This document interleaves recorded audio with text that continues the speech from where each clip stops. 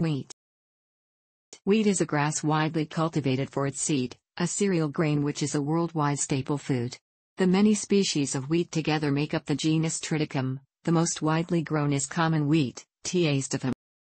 The archaeological record suggests that wheat was first cultivated in the regions of the Fertile Crescent around 9600 BCE.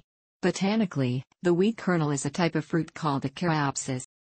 Wheat is grown on more land area than any other food crop, 220.4 million hectares, 2014.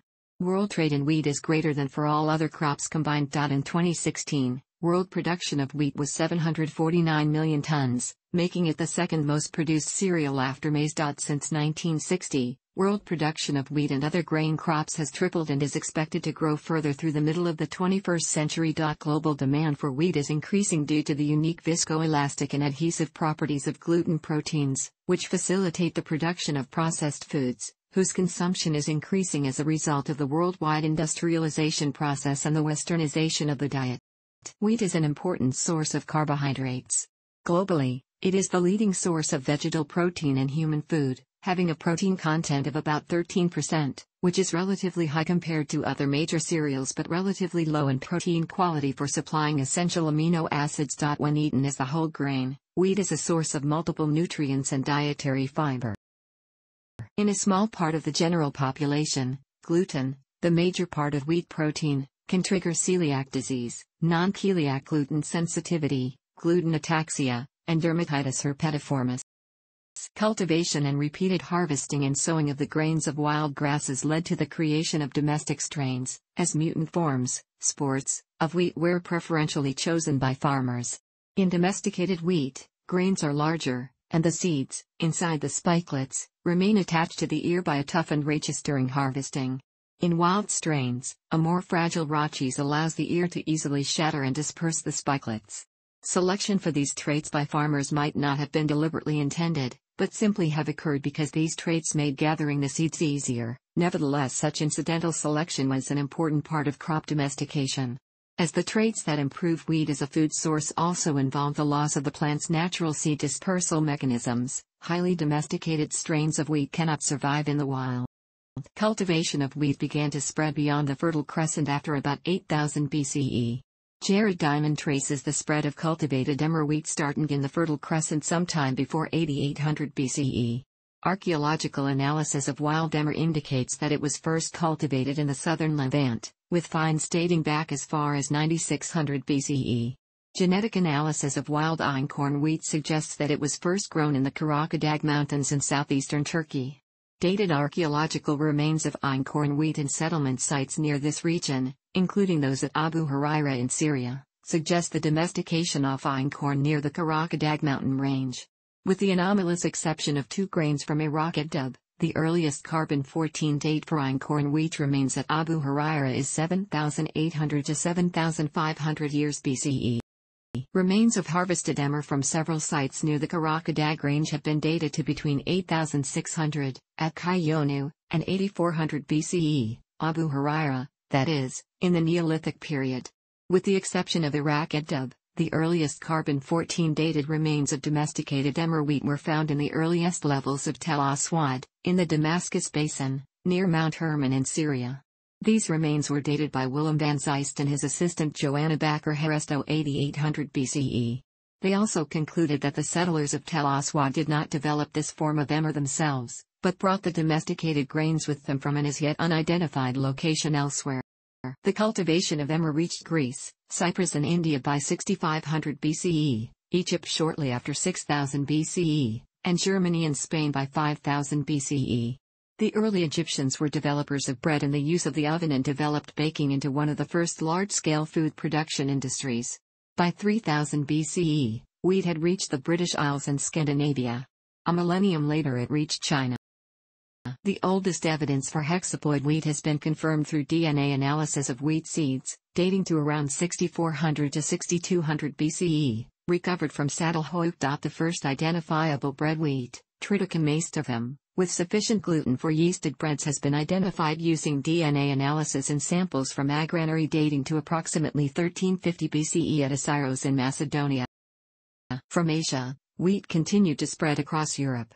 In the British Isles, Wheat straw, thatch, was used for roofing in the Bronze Age, and was in common use until the late 19th century.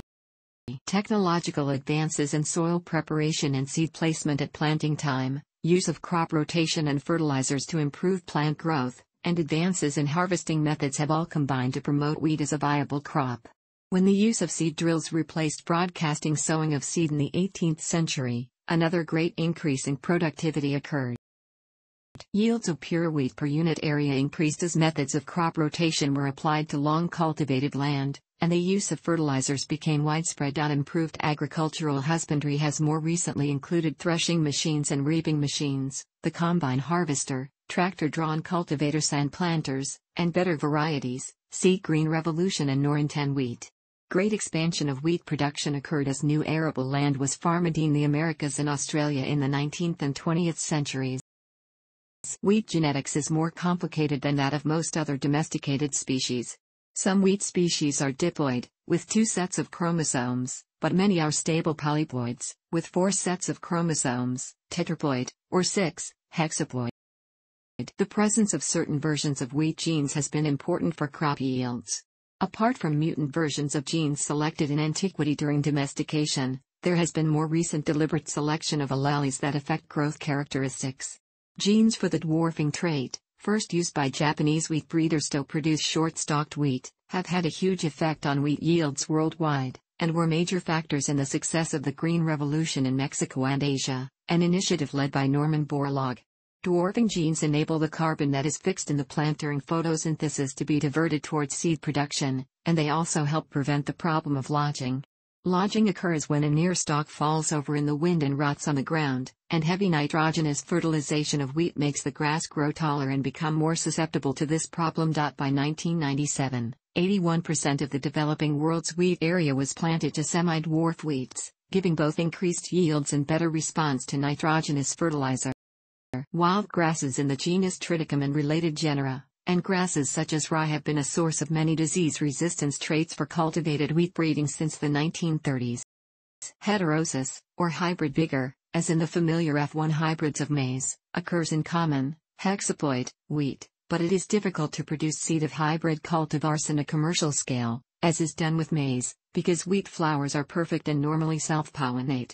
Commercial hybrid wheat seed has been produced using chemical hybridizing agents. These chemicals selectively interfere with pollen development, or naturally occurring cytoplasmic male sterility systems. Hybrid wheat has been a limited commercial success in Europe, particularly France, the United States and South Africa. F1 hybrid wheat cultivars should not be confused with the standard method of breeding inbred wheat cultivars by crossing 2 lines using hand emasculation, then selfing or inbreeding the progeny. 10 or more generations before release selections are identified to be released as a variety or cultivar. Synthetic hexaploids made by crossing the wild goatgrass wheat ancestor Aegialops tauschii and various durum wheats are now being deployed, and these increase the genetic diversity of cultivated wheats. Stomata, or leaf pores, are involved in both uptake of carbon dioxide gas from the atmosphere and water vapor losses from the leaf due to water transpiration. Basic physiological investigation of these gas exchange processes has yielded valuable carbon isotope-based methods that are used for breeding wheat varieties with improved water use efficiency. These varieties can improve crop productivity in rain-fed dryland wheat farms. In 2010, a team of UK scientists funded by BBSRC announced they had decoded the wheat genome for the first time, 95% of the genome of a variety of wheat known as Chinese Springline 42. This genome was released in a basic format for scientists and plant breeders to use but was not a fully annotated sequence which was reported in some of the media. On November 29, 2012, an essentially complete gene set of bred wheat was published. Random shotgun libraries of total DNA and cDNA from the T.aestivum CV. Chinese Spring, CS42, were sequenced in Roche 454 pyrosequencer using GZFLX Titanium and GZFLX Plus platforms to generate 85 gigabits of sequence 220 million reads, equivalent to 5x genome coverage, and identified between 94,000 and 96,000 genes. This sequence data provides direct access to about 96,000 genes, relying on orthologous gene sets from other serials. and represents an essential step towards a systematic understanding of biology and engineering the cereal crop for valuable traits. Its implications in cereal genetics and breeding includes the examination of genome variation, association mapping using natural populations, performing wide crosses and alien introgression, studying the expression and nucleotide polymorphism in transcriptomes, analyzing population genetics and evolutionary biology, and studying the epigenetic modifications. Moreover, the availability of large-scale genetic markers generated through NGS technology will facilitate trait mapping and make marker-assisted breeding much feasible. Moreover, the data not only facilitate in deciphering the complex phenomena such as heterosis and epigenetics, it may also enable breeders to predict which fragment of a chromosome is derived from which parent in the progeny line, thereby recognizing crossover events occurring in every progeny line and inserting markers on genetic and physical maps without ambiguity. In due course, this will assist in introducing specific chromosomal segments from one cultivar to another. Besides, the researchers had identified diverse classes of genes participating in energy production, metabolism and growth that were probably linked with crop yield, which can now be utilized for the development of transgenic wheat. Thus, whole genome sequence of wheat and the availability of thousands of SNPs will inevitably permit the breeders to stride towards identifying novel traits, providing biological knowledge and empowering biodiversity-based breeding. In traditional agricultural systems, wheat populations often consist of land races, informal farmer-maintained populations that often maintain high levels of morphological diversity. Although land races of wheat are no longer grown in Europe and North America, they continue to be important elsewhere. The origins of formal wheat breeding lie in the 19th century, when single-line varieties were created through selection of seed from a single plant noted to have desired properties. Modern wheat breeding developed in the first years of the 20th century and was closely linked to the development of Mendelian genetics.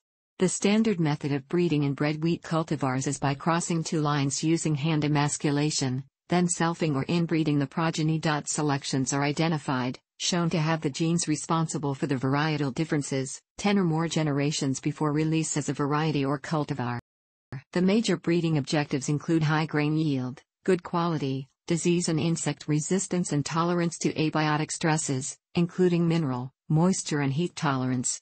The major diseases in temperate environments include the following, arranged in a rough order of their significance from cooler to warmer climates: eye spot, Staganospora nodorum blotch, also known as gloom blotch, yellow or stripe rust, powdery mildew, Septoria triticite blotch, sometimes known as leaf blotch, brown or leaf rust, Fusarium head blight, tan spot and stem rust. In tropical areas, spot blotch, also known as Helminthosporium leaf blight, is also important. Wheat has also been a subject of mutation breeding, with the use of gamma, X-rays, ultraviolet light, and sometimes harsh chemicals. The varieties of wheat created through these methods are in the hundreds, going as far back as 1960, more of them being created in higher populated countries such as China. Bred wheat with high grain iron and zinc content was developed through gamma radiation breeding. Modern bred wheat varieties have been crossbred to contain greater amounts of gluten, which affords significant advantages for improving the quality of breads and pastas from a functional point of view. Gluten is appreciated for its unique viscoelastic properties. It gives elasticity to dough and is responsible for dough's gas-retaining properties. Because wheat self-pollinates, creating hybrid varieties is extremely labor-intensive. The high cost of hybrid wheat seed relative to its moderate benefits have kept farmers from adopting them widely despite nearly 90 years of effort. F1 hybrid wheat cultivars should not be confused with wheat cultivars deriving from standard plant breeding. Heterosis or hybrid vigor, as in the familiar F1 hybrids of maize, occurs in common, hexaploid, wheat, but it is difficult to produce seed of hybrid cultivars on a commercial scale as is done with maize because wheat flowers are perfect in the botanical sense, meaning they have both male and female parts, and normally self-pollinate. Commercial hybrid wheat seed has been produced using chemical hybridizing agents. Plant growth regulators that selectively interfere with pollen development, or naturally occurring cytoplasmic male sterility systems. Hybrid wheat has been a limited commercial success in Europe, particularly France, the United States and South Africa. The four wild species of wheat, along with the domesticated varieties einkorn, emmer and spelt, have hulls. This more primitive morphology, in evolutionary terms, consists of toughened glooms that tightly enclose the grains, and, in domesticated wheats, a semi-brittle raw cheese that breaks easily on threshing. The result is that when threshed, the wheat ear breaks up into spikelets. To obtain the grain, further processing, such as milling or pounding, is needed to remove the hulls or husks. In contrast, in free threshing, or naked, forms such as durum wheat and common wheat, the glooms are fragile and the raw cheese tough. On threshing, the chaff breaks up, releasing the grains. Hulled wheats are often stored as spikelets because the toughened glooms give good protection against pests of stored grain. There are many botanical classification systems used for wheat species, discussed in a separate article on wheat taxonomy. The name of a wheat species from one information source may not be the name of a wheat species in another. Within a species, wheat cultivars are further classified by wheat breeders and farmers in terms of hexaploid species, tetraploid species, diploid species. The named classes of wheat in English are more or less the same in Canada as in the US, as broadly the same commercial cash crop strains can be found in both. The classes used in the United States are: red wheats may need bleaching, therefore, white wheats usually command higher prices than red wheats on the commodities market. Raw wheat can be ground into flour or, using hard durum wheat only, can be ground into semolina, germinated and dried creating malt, crushed or cut into cracked wheat, parboiled, or steamed, dried, crushed and debrand into bulgur, also known as groats. If the raw wheat is broken into parts at the mill, as is usually done, the outer husk or bran can be used several ways.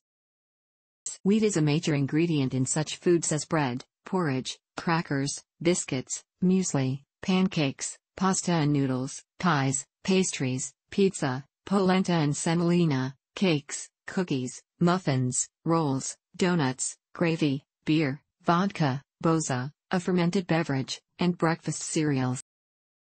In manufacturing wheat products, gluten is valuable to impart viscoelastic functional qualities in dough, enabling the preparation of diverse processed foods such as breads, noodles, and pasta that facilitate wheat consumption.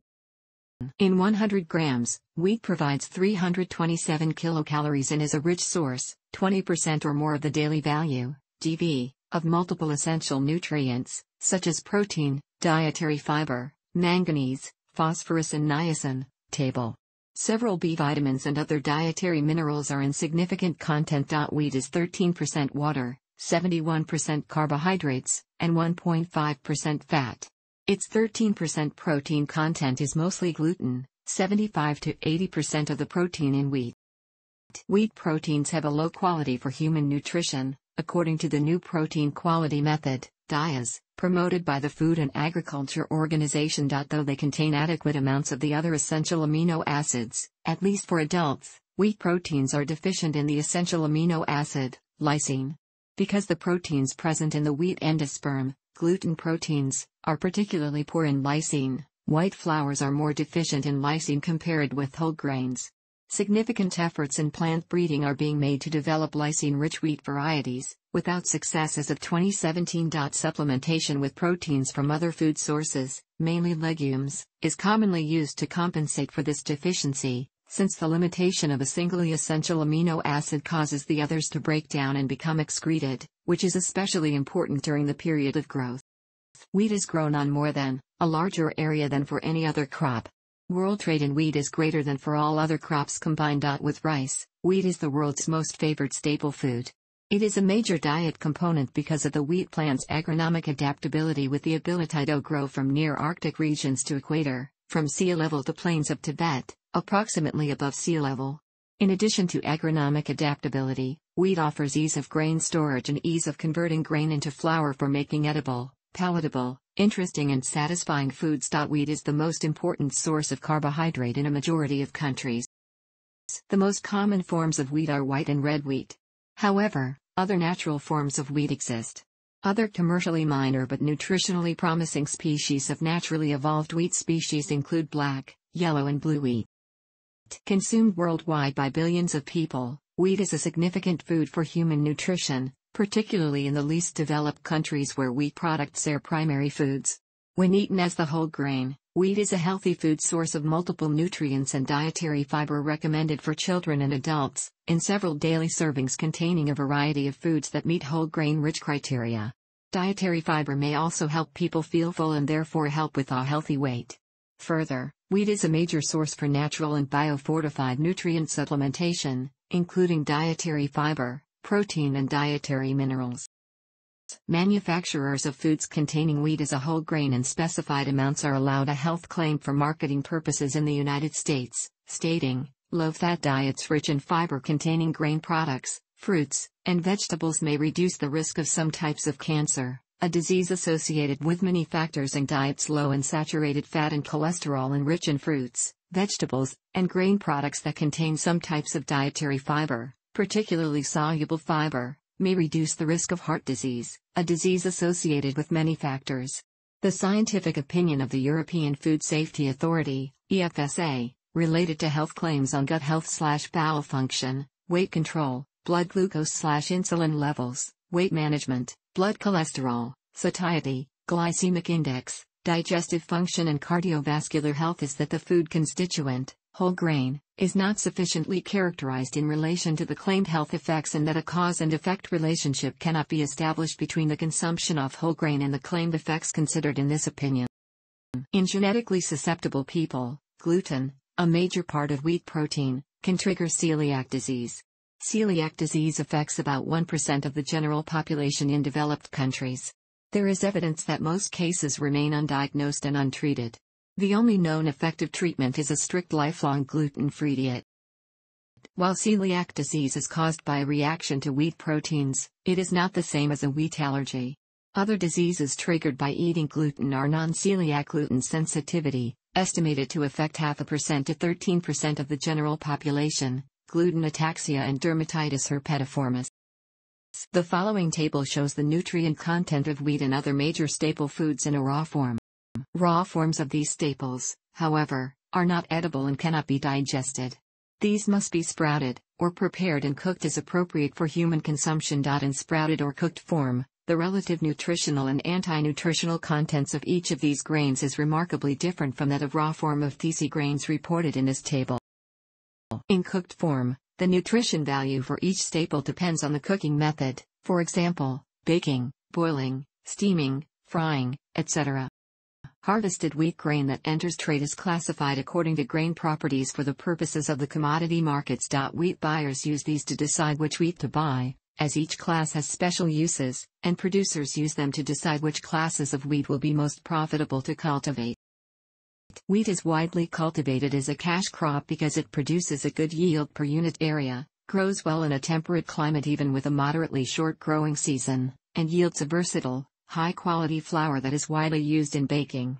Most breads are made with wheat flour, including many breads named for the other grains they contain, for example, most rye and oat breads. The popularity of foods made from wheat flour creates a large demand for the grain, even in economies with significant food surpluses. In recent years, low international wheat prices have often encouraged farmers in the United States to change to more profitable crops. In 1998, the price at harvest of a bushel was $2.68 per.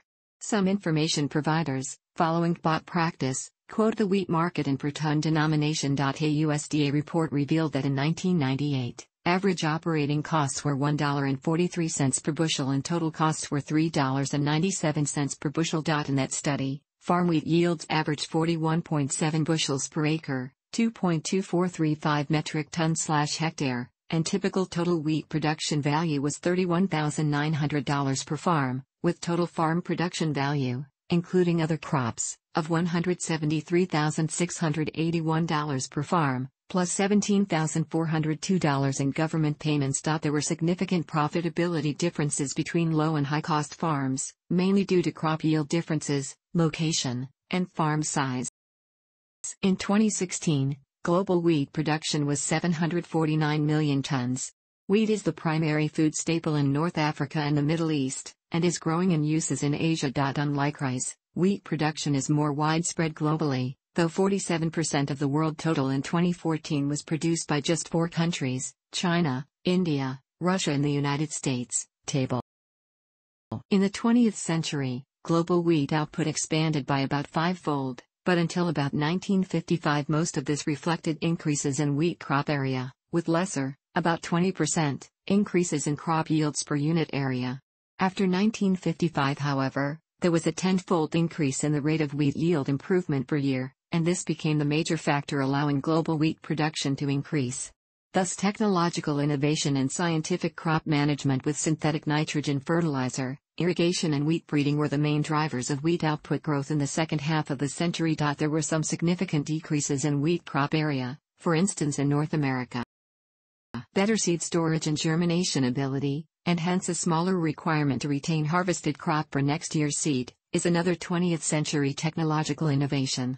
In medieval England, farmers saved 1/4 of their wheat harvest as seed for the next crop, leaving only 3/4 for food and feed consumption. By 1999, the global average seed use of wheat was about 6% of output. Several factors are currently slowing the rate of global expansion of wheat production. Population growth rates are falling while wheat yields continue to rise, and the better economic profitability of other crops such as soybeans and maize, linked with investment in modern genetic technologies, has promoted shifts to other crops. In 2014, the most productive crop yields for wheat were in Ireland, producing 10 tons per hectare. In addition to gaps in farming system technology and knowledge, some large wheat grain producing countries have significant losses after harvest at the farm and because of poor roads, inadequate storage technologies, inefficient supply chains and farmers' inability to bring the produce into retail markets dominated by small shopkeepers. Various studies in India, for example, have concluded that about 10% of total wheat production is lost at farm level, another 10% is lost because of poor storage and road networks, and additional amounts lost at the retail level. In the Punjab region of India and Pakistan, as well as North China, irrigation has been a major contributor to increased grain output. More widely over the last 40 years, a massive increase in fertilizer use together with the increased availability of semi-dwarf varieties in developing countries, has greatly increased yields per hectare. In developing countries, use of, mainly nitrogenous, fertilizer increased 25-fold in this period. However, farming systems rely on much more than fertilizer and breeding to improve productivity. A good illustration of this is Australian wheat growing in southern winter cropping zone, where, despite low rainfall, 300 mm, wheat cropping is successful even with relatively little use of nitrogenous fertilizer. This is achieved by rotation cropping, traditionally called the ley system, with leguminous pastures and, in the last decade, including a canola crop and rotations has boosted wheat yields by a further 25%. In these low rainfall areas, better use of available soil water, and better control of soil erosion, is achieved by retaining the stubble after harvesting and by minimizing tillage. There are substantial differences in wheat farming, trading, policy, sector growth, and wheat uses in different regions of the world. The largest exporters of wheat in 2013 were, in order of exported quantities, United States, 33.2 million tons, Canada, 19.8 million tons, France, 19.6 million tons, Australia, 18 million tons, and the Russian Federation, 13.8 million tons. The largest importers of wheat in 2013 were, in order of imported quantities, Egypt, 10.3 million tons, Brazil, 7.3 million tons, Indonesia, 6.7 million tons, Algeria, 6.3 million tons, and Japan, 6.2 million tons. In the rapidly developing countries of Asia and Africa, westernization of diets associated with increasing prosperity is leading to growth in per capita demand for wheat at the expense of the other food staples. In the past, there has been significant governmental intervention in wheat markets, such as price supports in the US and farm payments in the EU. In the EU, these subsidies have encouraged heavy use of fertilizer inputs with resulting high crop yields. In Australia and Argentina, direct government subsidies are much lower. The average annual world farm yield for wheat in 2014 was 3.3 tons per hectare, 330 grams per square meter. Ireland wheat farms were the most productive in 2014, with a nationwide average of 10.0 tons per hectare, followed by the Netherlands, 9.2, and Germany, New Zealand and the United Kingdom, each with 8.6. Wheat futures are traded on the Chicago Board of Trade, Kansas City Board of Trade, and Minneapolis Grain Exchange, and have delivery dates in March, H, May, K, July, N, September, U, and December, Z. Wheat normally needs between 110 and 130 days between sowing and harvest, depending upon climate, seed type, and soil conditions, winter wheat lies dormant during a winter freeze. Optimal crop management requires that the farmer have a detailed understanding of each stage of development in the growing plants. In particular, spring fertilizers, herbicides, fungicides, and growth regulators are typically applied only at specific stages of plant development. For example, it is currently recommended that the second application of nitrogen is best done when the ear, not visible at this stage, is about 1 cm in size, Z31 on Zadok's scale. Knowledge of stages is also important to identify periods of higher risk from the climate. For example, pollen formation from the mother cell, and the stages between anthesis and maturity are susceptible to high temperatures, and this adverse effect is made worse by water stress. Farmers also benefit from knowing when the flag leaf, last leaf, appears, as this leaf represents about 75% of photosynthesis reactions during the grain filling period, and so should be preserved from disease or insect attacks to ensure a good yield. Several systems exist to identify crop stages, with the Feeks and Zadok's scales being the most widely used. Each scale is a standard system which describes successive stages reached by the crop during the agricultural season. There are many wheat diseases, mainly caused by fungi, bacteria, and viruses. Plant breeding to develop new disease-resistant varieties, and sound crop management practices are important for preventing disease. Fungicides, used to prevent the significant crop losses from fungal disease, can be a significant variable cost in wheat production.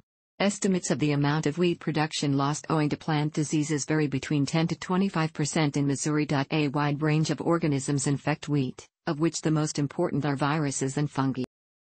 The main wheat disease categories are: wheat is used as a food plant by the larvae of some Lepidoptera, butterfly and moth, species including the flame, rustic shoulder knot, Cetaceous Hebrew character on turnip moth. Early in the season, many species of birds, including the long-tailed widowbird, and rodents feed upon wheat crops. These animals can cause significant damage to a crop by digging up and eating newly planted seeds or young plants. They can also damage the crop late in the season by eating the grain from the mature spike. Recent post-harvest losses in cereals amount to billions of dollars per year in the United States alone, and damage to wheat by various borers, beetles and weevils is no exception. Rodents can also cause major losses during storage, and in major grain-growing regions, field mice numbers can sometimes build up explosively to plague proportions because of the ready availability of food. To reduce the amount of wheat loss to post-harvest pests, Agricultural Research Service scientists have developed an insectograph, which can detect insects in wheat that are not visible to the naked eye. The device uses electrical signals to detect the insects as the wheat is being milled. The new technology is so precise that it can detect 5 to 10 infested seeds out of 300,000 good ones. Tracking insect infestations in stored grain is critical for food safety as well as for the marketing value of the crop. Thanks for watching. Don't forget to like the video and don't forget to subscribe.